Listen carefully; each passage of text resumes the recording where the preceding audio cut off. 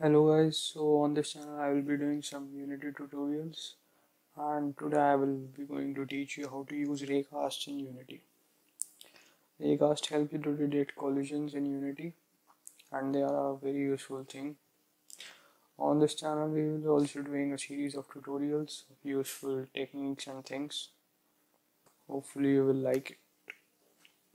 You can also give me ideas what type of tutorials you want, and I will be also showcasing some of my games on this channel. Okay, so let's begin. We will first drag the image sprite to the Unity scene view, and we will name it ground, and then we will add a box slider to it. So first now we have to resize it so it looks like a ground, and then we will change its color to black. After that we will have to position it somewhere here. After positioning we will create our player again by dragging the image sprite. Then we will name it player, and then we will resize our player. After resizing our player, we have to let's change it color to somewhat red color. Okay, so our player is ready, but first now we have to add some box slider. We need to add a box slider to it, and now we have to add a rigid body to it. So if we right now press play, it will just fall to the ground. So we can't move our player. So if we see the player is right now looks like it is floating on the ground. So to fix that, we will adjust the ground collider, reduce its size, and just make the layer of ground to be 1. So the player now perfectly merges with the ground. So let's now create a player script to move our player and to use raycast. So we can just create add component, player script, new script, create and add. Then we can edit it with Visual Studio. So first we will have to declare a public float speed. We have to declare a rigid body 2D, and then we have to point RB towards our rigid body of our player. So this line points towards the rigid body of our player. So we can use this rigid body to move our player. So if the player presses keyboard A, we can input dot get key code dot A, our player should move towards left.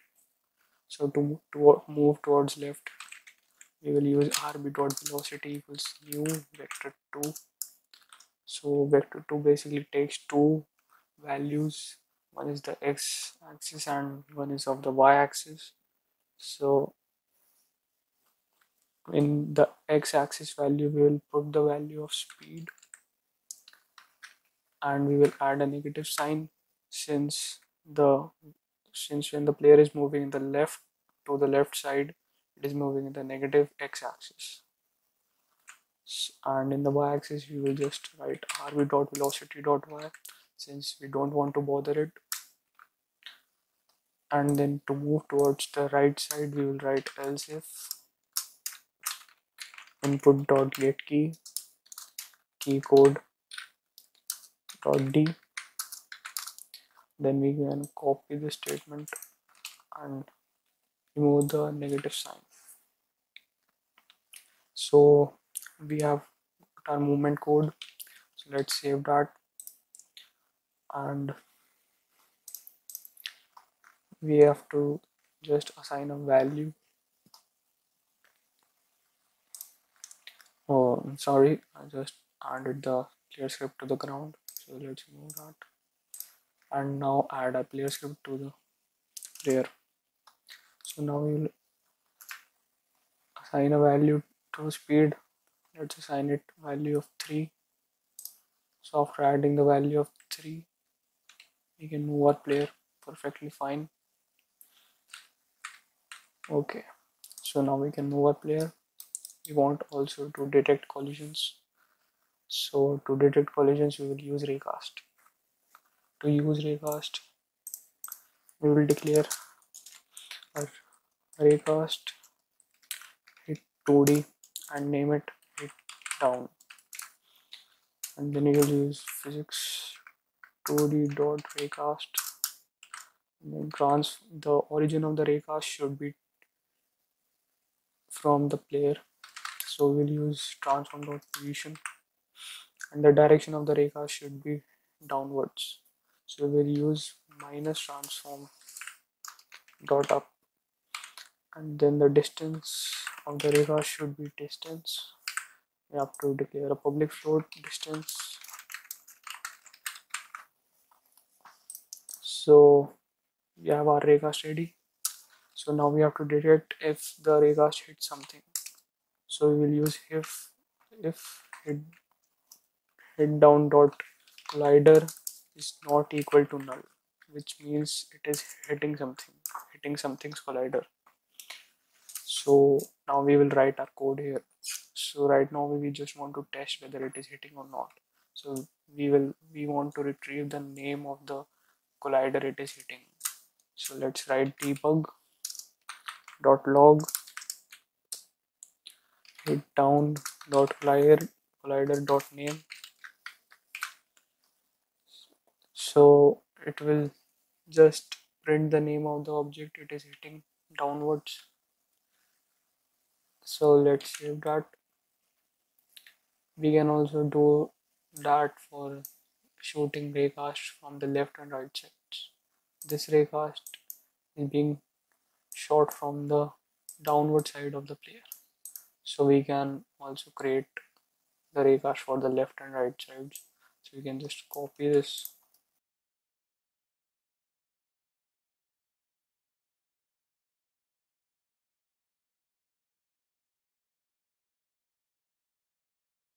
So if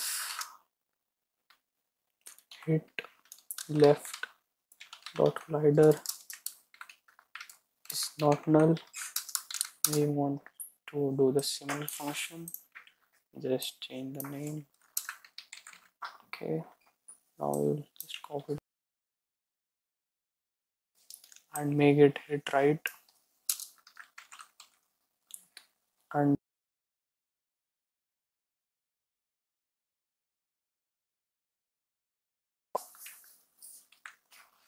so now these three raycasts will be shot from different directions. One will be shot down to the downward direction, one will be to the left, and one will be to the right.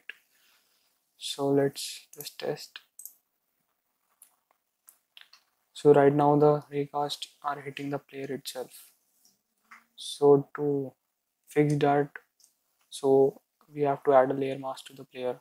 So the raycasts don't hit the player itself and ignores the collision with the player and hits the ground. So to add a layer mask, first we have to add a layer. You can add a layer by pressing add layer, and then you can write the 8th layer or 9th, whatever layer you like, layer. In my case, I am writing it in the 8th layer. Then I will assign it to player. After adding the layer, we will go to our code and declare a layer mask. Int layer mask equals 1. So what this line does is this: if we use this layer mask in our raycast, so what this will do is it will just collide with the 8th layer and will not collide with anything else. the raycast will not hit anything else. It will just hit the 8th layer, but we want the opposite of it. So to make it opposite, we will use layer mask equals layer mask. So what this line will do is it will reverse this line. It will So now the raycast will hit everything except the 8th layer. Carefully enter this sign since it is not a negative sign, it is the symbol which is on the left side of digit 1 on your keyboard. Okay, so now we can add the layer mask to every raycast.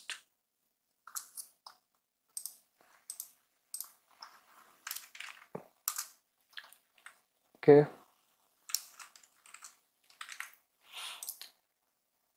now we also have to add a distance value. We forgot to write the distance value.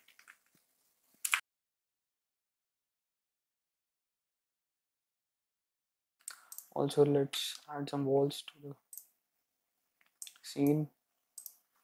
Wall 1, resize it.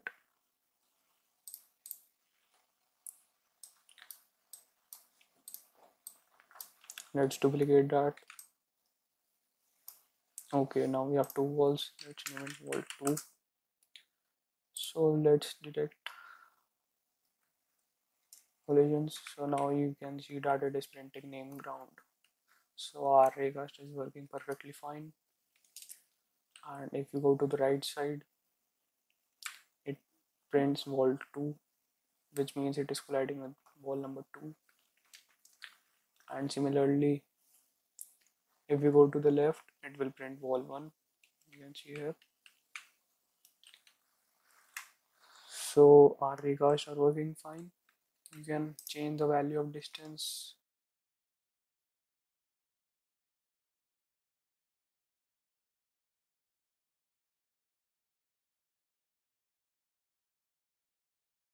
So like I assign it 4.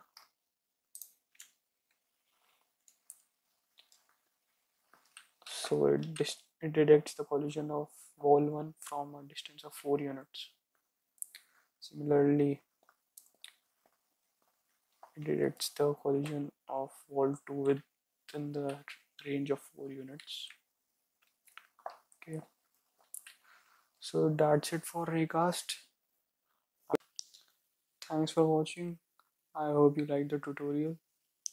And if you have any queries, you can comment down and I will surely reply them. You can also suggest me some topics on which I should make the next video.